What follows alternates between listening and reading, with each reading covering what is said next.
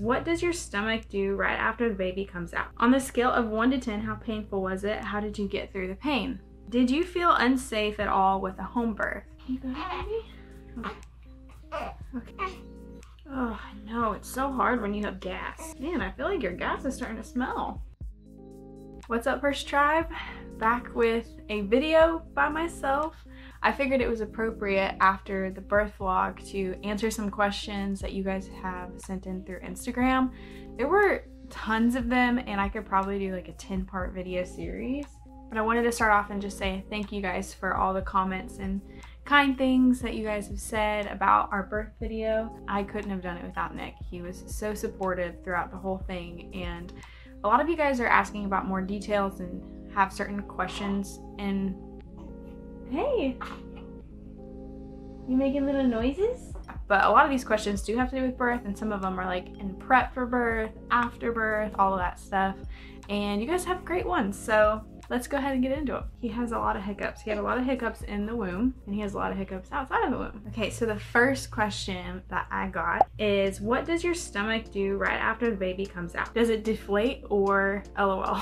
I thought this was such a great question because I had the exact same one like while I was pregnant and before I was pregnant. I just didn't really know what would happen, honestly. And you see postpartum photos of people like sharing their journey and their stretch mark journey and all these things. But in reality, there's a lot of pain involved afterwards. Like what happened to me after I gave birth was the most ideal situation probably that could happen. I'll get more into that. It technically, if you want to say deflate, it does deflate over time. It is a very gradual process. Like I'm recording this video when he's 2 weeks old. My stomach is still like, it still has like, what would you call like a mom pooch or whatever. Like I don't look pregnant anymore, if that makes sense. But you can tell that I was pregnant because I have stretch marks on my side and stretch marks on the front. Not a ton, but definitely you can tell. Biggest part where I got stretch marks was my boobs, because I actually had like no boobs before I had a baby, and those things have to get big to hold milk. Anything for this little bean, right? Yeah, you just love when mom holds you because you just go right to sleep. So this next question is really great because it goes right into today's sponsor of the video. It says, what are some things you're doing to self-care or heal postpartum? And a lot of that looks like really just taking naps, as well as like I have gotten, this is like probably TMI, but I've gotten like smellier and like yellowish teeth like through the process of pregnancy. And the smell thing is definitely like has to do with breastfeeding because your body's always putting out. But the teeth thing, I like was always scared to do anything with my teeth as far as like making them whiter or just like using good products that aren't bad for my body, because they can be absorbed and the baby can actually absorb what you put in your mouth, what you put on your eyes, the makeup you use, like all of that stuff affects your baby. I was super glad when Lumina wanted to sponsor this video because I've heard such great things about their non-tox like teeth whitener, their whitening pen, and also like just the everyday care like the toothbrush, toothpaste, all that stuff. So I've been using it and I've actually seen quite a difference, and I wouldn't be telling you guys that if I wasn't like really seeing results, because we don't like to talk about, wait, what are you doing? So I figured since we were talking a little bit about self-care and just like feeling good about yourself, I would show you guys like a little bit of my routine with the Lumina products. You gonna smile? You smiling for them? So normally I would do this in the bathroom. So this whitening kit that I got, you guys can also get bundled, or you can buy separate things as well. What I love about all of these is the fact that it doesn't change the microbiome in your mouth. A lot of products are super harsh on our mouth and they can give you the results that you're looking for, but it's actually super toxic to your body.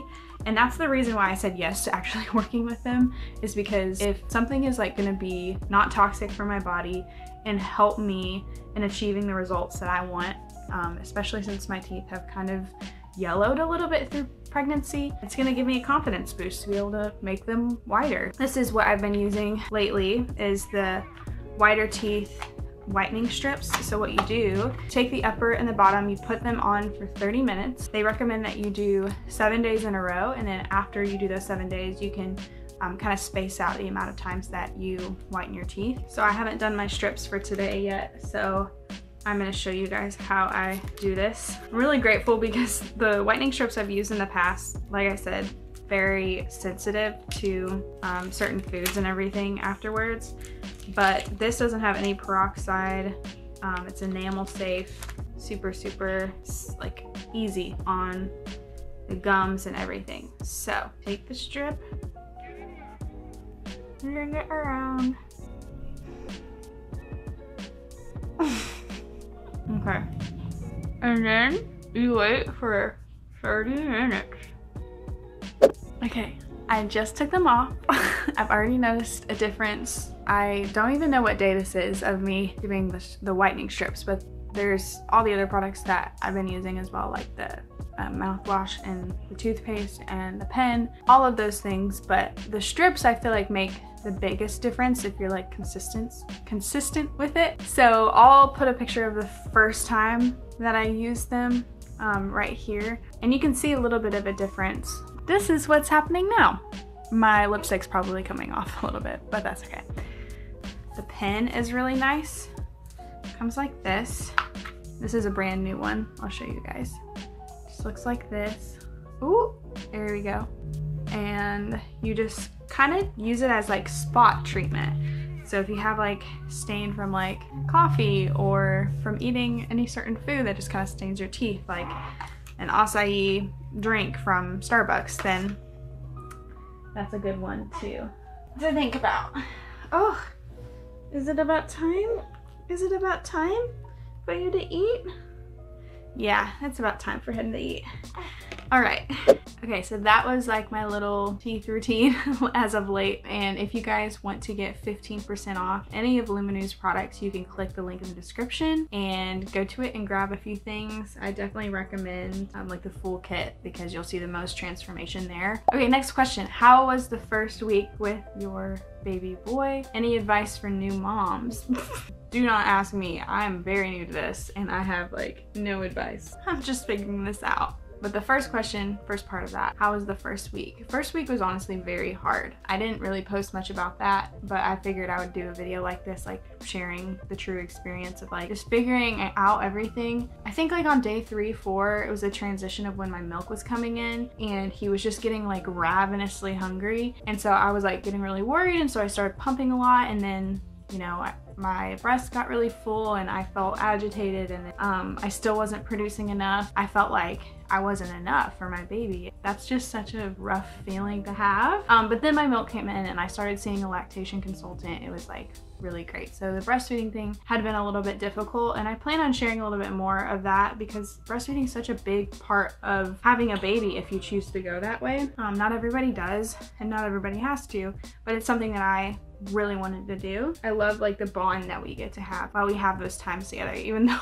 sometimes I'm just like, dude, you want to feed all the time. But that's very common for newborns and they're just growing so fast. That's kind of a little bit of my first week experience. I would say it's a little bit more of an adjustment for Nick. Oh, that was a good burp. There's been a lot of hard parts for Nick getting adjusted to this because as women, when you're pregnant, you have like all of these things that your body's kind of preparing you for, like for breastfeeding and for waking up in the middle of the night and always having to go to the bathroom. Like things like that I feel like prepare us as moms to get ready for this. But as for the guys, it's kind of like a shock for them, like how much responsibility it is really to have a baby. And he's handling it really well though. I know that like for us, the biggest thing has just been taking turns like with sleep. Whenever he's sleeping during the day, like Nick will go and like take a nap. I'll take a nap like at different parts of the day. It just makes me feel better whenever Nick is watching him, even if he's sleeping. Like I have a hard time for both of us sleeping at the same time while he's sleeping, even though they say that that's fine if you position the baby correctly. There's just so much advice and so many opinions out there that honestly, that's one of the harder parts of this whole thing. Hearing everybody's loud noises and opinions about everything, because not all of it is the same.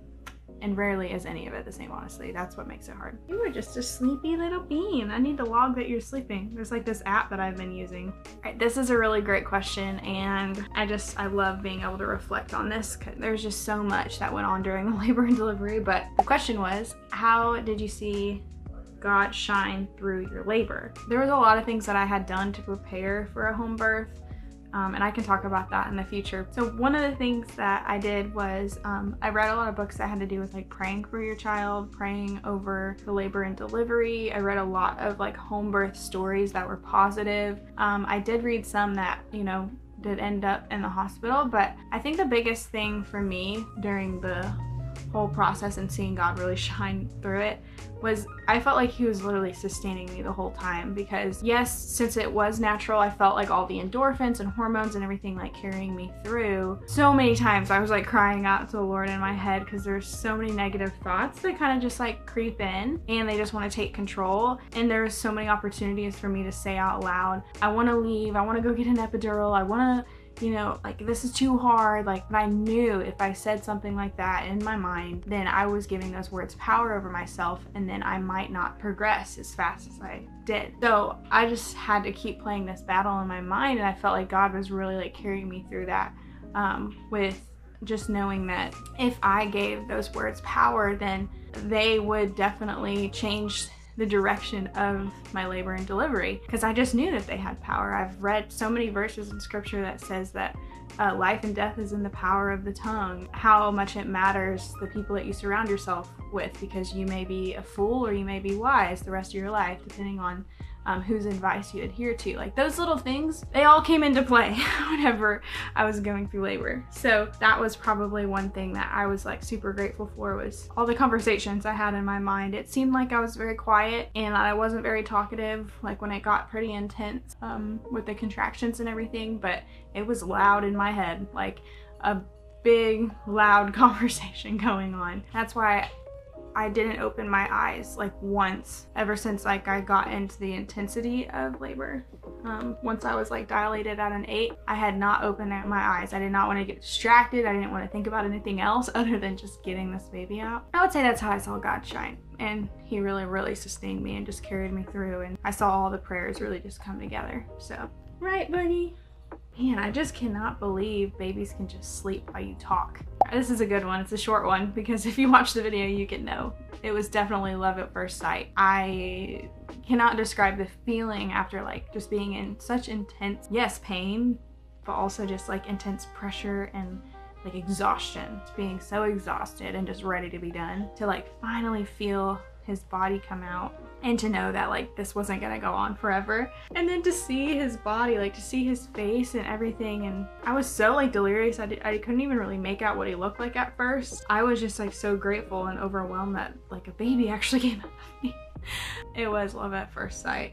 But even if he didn't look the way that he does or wasn't cute, I mean, all babies are cute. Like, I'm gonna think my baby's cute, even if it's not cute. It would still be love at first sight, because God's literally given me this gift to cherish and to take care of. We got lots of pillows in the back, by the way. We got the boppy that helps with nursing. We got his little bed, his little snuggle me, little blanket that my cousin got him, and just lots of stuff everywhere. Really good question here. This one says, did you have a moment where you wanted to give up? And I was trying to think back, and I was watching through the footage and everything, and I was recalling how I felt and everything, but there wasn't a single moment where I wanted to give up, because I knew the moment that I had gone into labor, it was mission time, it's game time, and there is a goal to be completed. I'm super achievement oriented, and not that I'm saying that I like need to achieve birth or anything like that, but I just knew the power that my mind had, and if I just kept myself in the right headspace, then like birth and labor would just go better for me. I knew that. So I just kind of started telling myself like really strong points that I had never really spoken over myself, and my doula, midwife, husband, like we all kind of like agreed together. It's like, I'm strong, I can do this. I'm not gonna like give power to any of like the words or phrases that go through my mind that are just negative. There's a lot of things too that like were very deep that I think was holding me back for a second. Am I gonna be a good mom? Sometimes even having that in the back of your mind can slow your labor, because dwelling on something that your body needs to let go of. And there's so much study that I've done on the brain and how it affects the body. And so, yeah, I didn't have a moment where I wanted to give up. I think I could pretend and say, yeah, it was really hard, and at this point I wanted to. But no, I think that when you're so focused, even if the pain is like so intense, You just use it to like force you into like progressing faster. Every labor and delivery, every birth experience is all so different. And so when I'm sharing my experience, I never want people to think that this is how it is across the board, because I know that there's so many people who have planned to do a home birth and they, you know, had something happen and it had to change like last minute. And I had to come to that conclusion too, like several weeks before. I just had to accept the reality, like, hey, if something happens, the most important thing is this baby coming into the world. And it doesn't matter what happens to my body, it doesn't matter the process, we're all gonna be okay if we just do what needs to be done. I think that just gave me a lot of peace too, once I kind of like let that go in my mind too. We had a birth plan and we stuck to it, and I'm glad that it worked. Did you feel unsafe at all with a home birth? No, not at all. If anything, I felt more safe at home than I would have at a hospital. And I think that speaks a lot about myself, not about like a hospital environment or a home environment. Personally for me, I'm just a very heavy environment person. I want to control who's in the room, who helps me through labor and delivery, the feelings that I'm feeling. I don't want to hear a beeping noise at a hospital if I don't have to. I knew that, like, you know, if something were to happen, I would go to the hospital and do all that and whatnot. But to me, just giving birth at home really felt peaceful and just felt right for me. And so I felt completely safe. I felt like I was prepared. I had gone to a birth class. I had seen my midwife like every week, my doula several times throughout my pregnancy. I felt very supported, very prepared. And so I think having all of that in line really, really helped. On the scale of 1 to 10, how painful was it? How did you get through the pain? Kind of hard to answer after he's already here. If you were to ask me this question in the middle of it, I could probably give you a more accurate number, because the truth is, after you give birth, or after I've given birth in my experience, I almost forgot about how painful everything was. There was a lot of footage that didn't make it into the birth vlog because people just don't want to watch like several hours of laboring. I feel like that would be really exhausting to watch. Out of a 10, I would say probably a 9. It was like very hard, like it was a rough pain, especially whenever his head crowned and he came through. You can tell in the video that I screamed. That was like the most high-pitched my voice had ever gotten throughout all the footage, even the raw footage. And that was just because that was the only thing I could do. That was the only thing I could think to do in that moment, where I had watched all these videos on how to breathe properly and everything. In that one particular bit, there was nothing I could have done in that moment to just be like, let me just breathe through it. No, I needed to just scream at that moment. Like, that's how bad it hurt. One thing that this question doesn't ask that I think is really important to note is, because I felt everything, I knew the right pace that my body wanted to go at with the contractions. I was able to slow down and listen to my midwife so that I didn't tear. That was one of my fears. That was like one of the biggest things that I kept praying into, and I knew, like, okay, I need to accept this if it does happen. So I had already accepted in my mind I might tear. That's a very common thing, to like tear down there, have a 2nd degree tear, 1st degree, whatever, 3rd degree. There's like so many different variants of it. But because I was able to feel everything, and because you farting? And because I paced myself, listened to my midwife, even whenever I was in super rough pain at that moment, I didn't tear, and I feel like the recovery has been a lot better because of that. That's pretty amazing, and that is one thing that I was just like crying about and like super thankful for. I don't know, that was just something I was really worried about, and I didn't want to be worried about it. And I know it kind of sounds a little shallow, but I just really didn't want that to happen. But then again, if it did happen, I would have been okay, and I would be fine. I would be recovering as well, and just probably doing a few different things, you know? Oh, I didn't answer the second part though. How did I get through the pain? So I shared a few little things with you guys. One thing that really helped was breathing correctly. I watched this video by this girl named Bridget. She has this like whole channel that's so helpful. She's like a doula. I'll try to link her channel if I remember. She's a childbirth educator doula, and she's so peaceful to watch, but she does these videos on breathing techniques whenever you are like in the process of labor and delivery, and you practice it several weeks before you go into labor. And that's what I was doing. I would always take baths. I would set the atmosphere to be like super relaxing. I would practice the breathing techniques. Doing that, even though I wasn't able to carry those breaths throughout the whole process, especially whenever he was crowning and it was super painful, the breathing allows you to not tense up but let your body go, so that the contractions can do what they're supposed to. If you're like tense and like not allowing your body to like just lean into the pain and work with it, and even when you're pushing, then things can slow down and even like go backwards, if that makes any sense. So breathing helped so much. Also, kind of knowing scripture in my head like helped a lot, especially when I was having like that battle in my mind. So a lot of like pain related things, I would say, had a lot to do with how I thought about things. There was even moments where there was like a fan in my face, and my doula would come over and she would put some of my favorite, oils, because I'm like an oiler, love oils.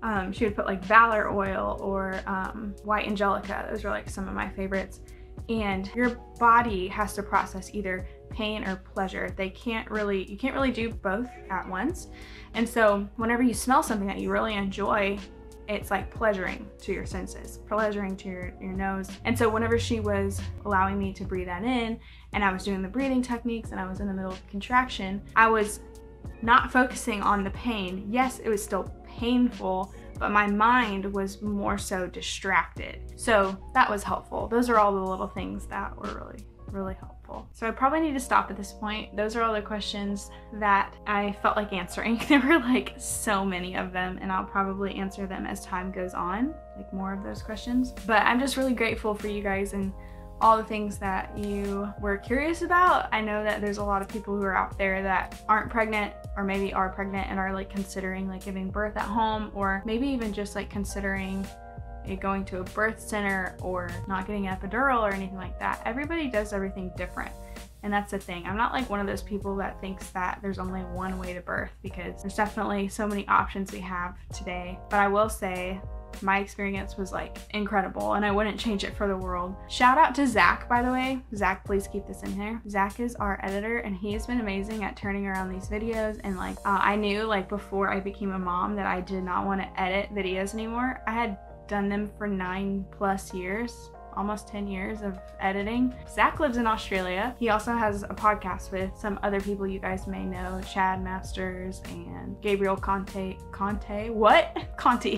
People are gonna get mad that I said that wrong. We love you guys. If you want to be a part of any Bible studies that we do, there is a opportunity to do that like every other week with us on Patreon. We share all of our content early there. We just have a really great community on Discord. All that stuff happens there. It's just been really fun. So you should join us over there. And all the money lately has been going to Hudson's diapers. All right, I know you're asleep, but you're gonna say bye. You're gonna say bye. Look at you.